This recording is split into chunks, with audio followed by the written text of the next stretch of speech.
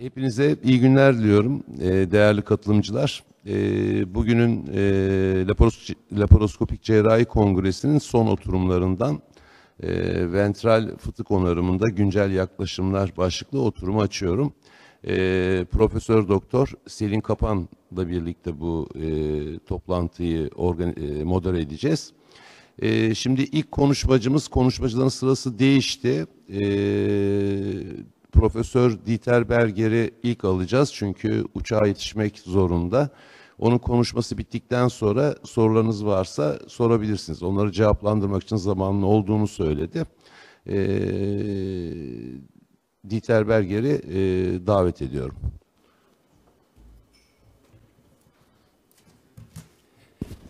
Mrs. Chairman, Mr. Chairman, ladies and gentlemen, thank you very much once more for the invitation to that nice Congress here.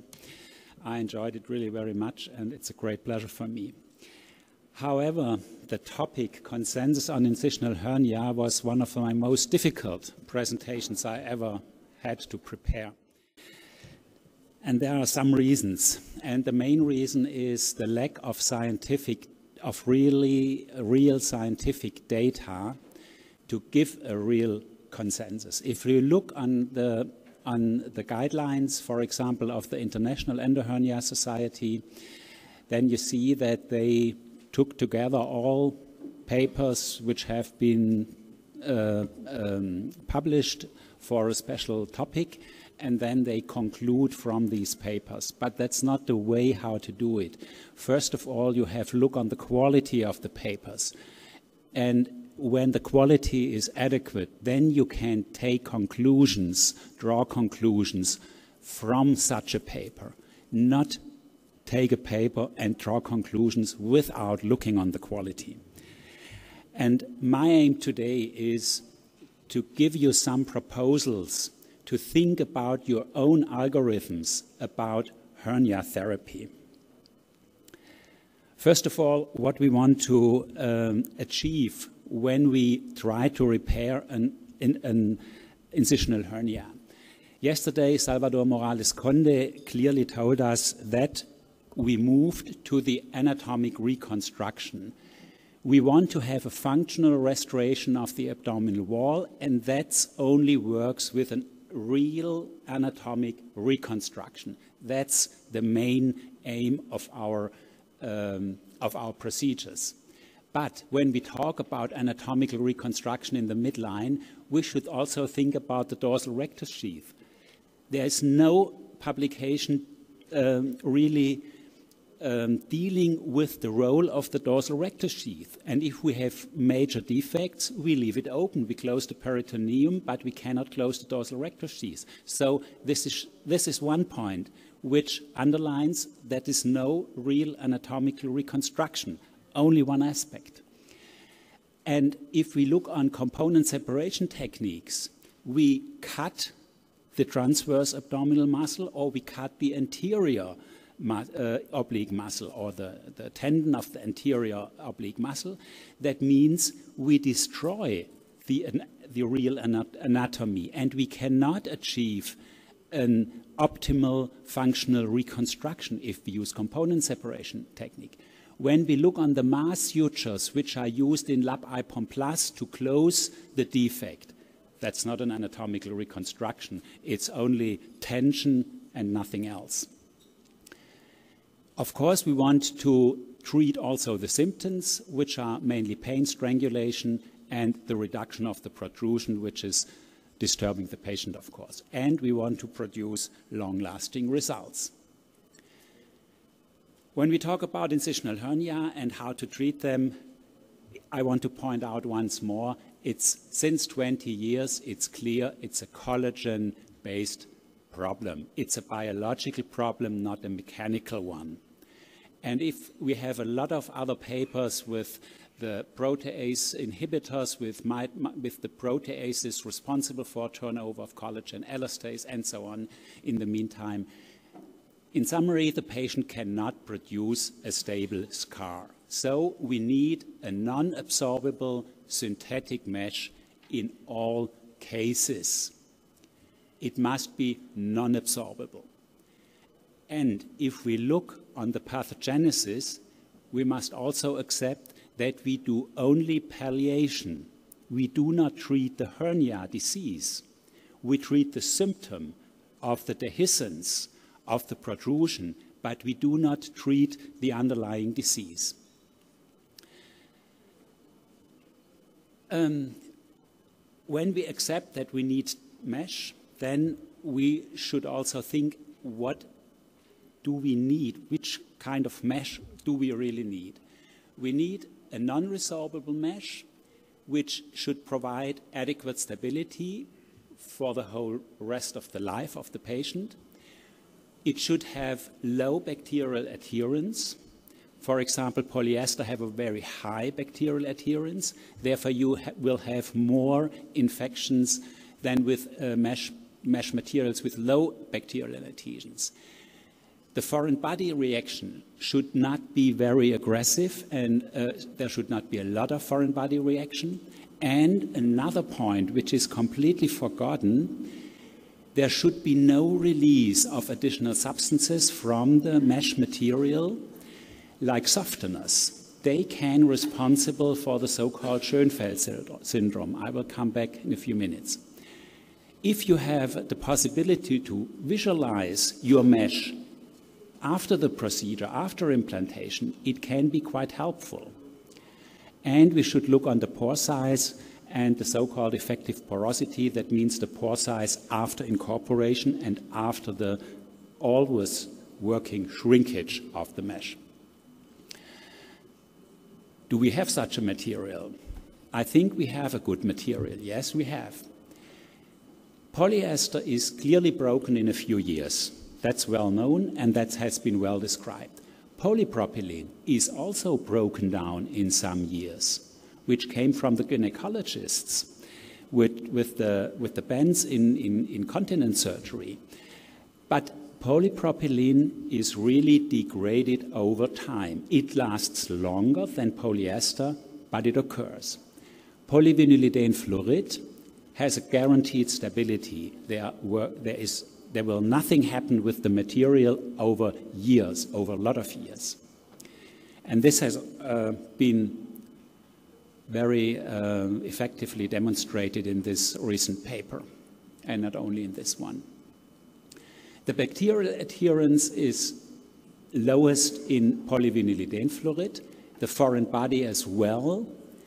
The purity is almost 100% pure of PVDF. Where, in the case of polypropylene, I don't speak about polyester anymore because that should be abandoned.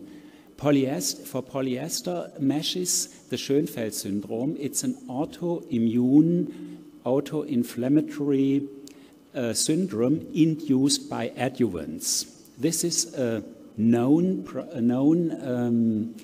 rheumatologic problem which has been described after breast implantation, but also by Terweert in Netherlands in 40 patients with a polypropylene mesh, and which is very difficult to treat.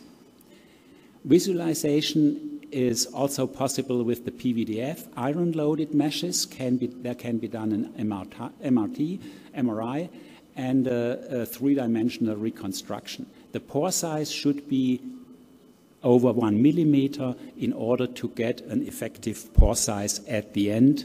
That means that you don't have a capsule around the mesh. You need ingrowth through the pores and then an adequate fixation.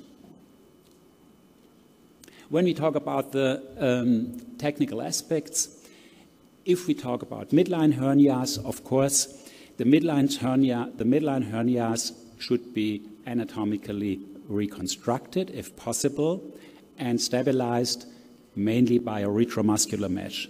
There are a lot of papers showing that the complication rate using a retromuscular mesh is lower than an onlay mesh. Inlay should be forgotten. It can be done, of course, open or minimal invasive, in minimal invasive technique.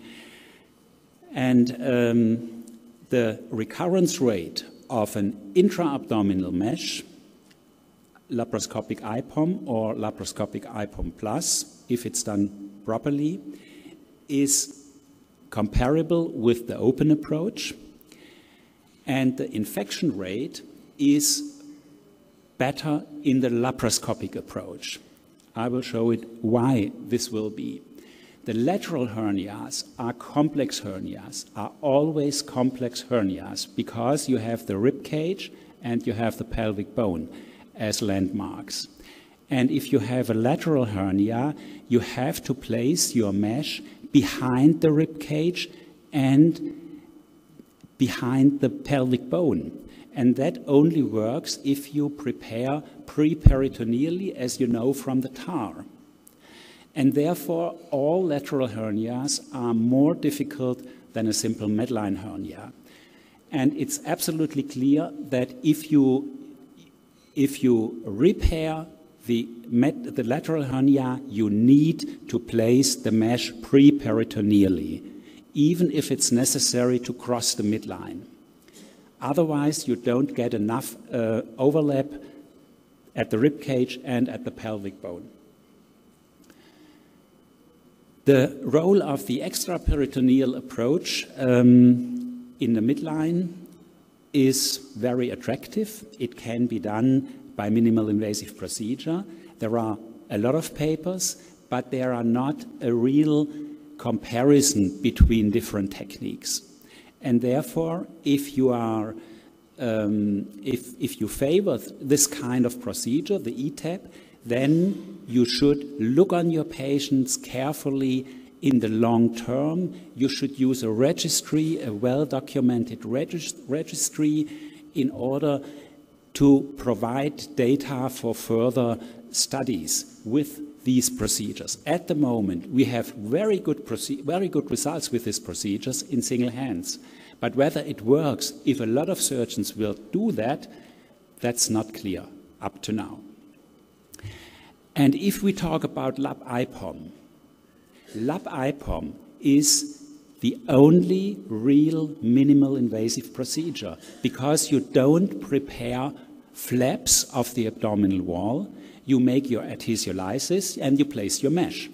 And that means this is really minimal invasive. That's what Anil Sharma and me has described in 2018, when there was a severe discussion and a strong discussion about the role of LAP-IPOM and intraperitoneal meshes. LAP-IPOM Plus seems to produce better results than the standard LAP-IPOM.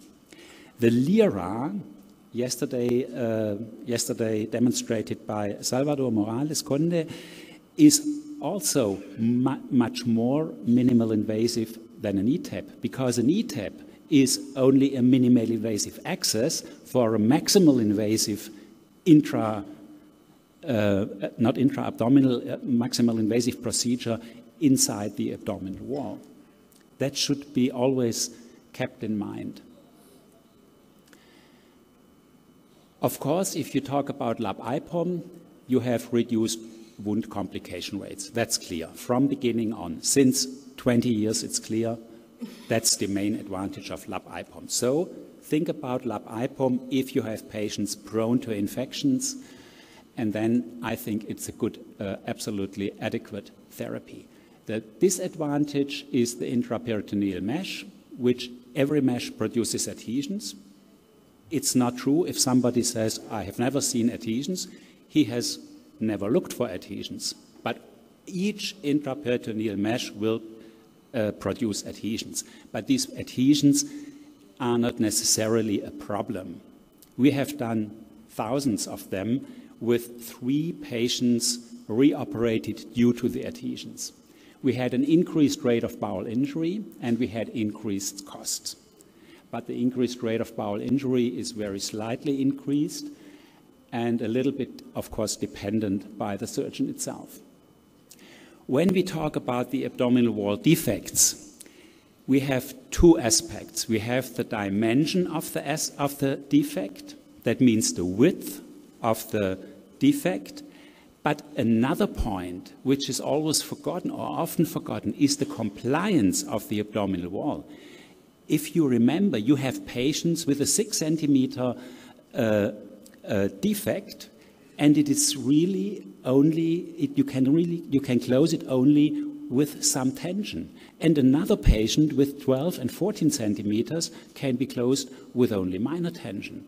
And that's the compliance of the abdominal wall, which is not studied up to now. If you have tension on your abdominal wall, or you suggest tension on the abdominal wall on the suture, then you can use botulinum toxin or the component separation technique.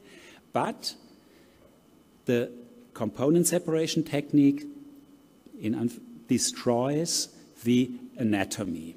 That should be kept in mind. And you won't get an optimal function at the end after component separation technique. The anterior component separation techniques, I have done a lot of them, anterior as well as posterior. The anterior component provides more myofascial advancement as the posterior one. How to avoid component separation technique if you want to restore the anatomy and the function and reduce the complication rate, which is which is combined with the component separation technique. You can stretch the abdominal wall by botulinum toxin, by progressive pneumoperitoneum, and you can use, since some time, the so-called facial traction, which has been very early described by Dietmar Eucker in 2012. And now we have this kind of procedure. This is originally designed for the open abdomen, for closing patients after long-lasting intensive care with open abdomen. And in the meantime, it's a little bit different for the hernia purpose. And you can use intraoperative standardized facial traction. And the results are astonishing. I tried it sometimes, and I'm absolutely convinced that the rate of component separation techniques will be reduced by the facial traction. Whether Botox can be combined with the facial traction, of course. Whether it's really necessary, it's not clear up to now. We have also used in laparoscopic cases or endoscopic cases. It worked very well, even in these cases, and it may expand the indication of the LIRA technique. I talked with Salvador Morales a few weeks ago when I met him in Spain. So, in summary, you need to apply mesh-based procedures, and if you use a mesh, think about whether a PVDF-based mesh is not the best choice. From all our data, it is the best choice. Of course, it costs a bit more. The choice of the procedure should be based on your own experience, of course, but also on the real scientific data. And the manuscripts, the papers, should be read correctly. Retromuscular approach for the midline, open or minimal invasively, preperitoneal approach in lateral cases, open or robotics, lap-IPOM plus. In lap-IPOM is possible, lap-IPOM plus may be better in some cases, LIRA is another possibility. The component separation technique should not be a routine procedure, especially the TAR should not be the routine procedure, as well as the anterior component separation. The TAR has the same complication rate as the anterior component separation, which has been shown by a Belgian group. I think it was you could read it in a previous slide. The TAR is not the magic bullet. And in Germany, we have a saying, if you have a new hammer, you see everywhere nails and pins. So if you have the TAR, please don't see everywhere the underlying defects where you think you need to apply a TAR. The TAR is necessary in some cases, as well as the anterior component separation technique, but not in all cases, as it is done in the meantime in the United States. Thank you very much.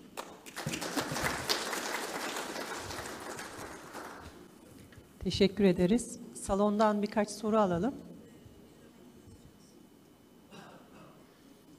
Salondan yok herhalde. Melih Hocam sizin. Çok güzel sunumunuz için çok teşekkür ederim öncelikle. Gayet güzel bize özetlediniz. Ben size ventral fıtık cerrahisinde robotik platformun nereye gittiğini ve gelecekte bununla ilgili ne düşünüyorsunuz onu sormak istedim. The robotics are a new one. It's the new hammer. That's one aspect. And of course, robotics is very nice to play with. I enjoyed it very much. But up to now, we have no data showing that robotics is providing better results than endoscopic laparoscopic procedures. That's the scientific basis. If you look on the United States and our American colleagues, they all use robotic TAR. Why do they use it? The TAR has a very high reimbursement, and the robotic TAR an even higher reimbursement. And that's the reason why they use it every time. And I think we need good studies. We need studies comparing different techniques, and the newest one is the robotic, of course, and then in a few years we can really answer your question. Teşekkür ederiz. Başka soru var mı salondan? Peki, Doktor Berger çok teşekkür ediyoruz.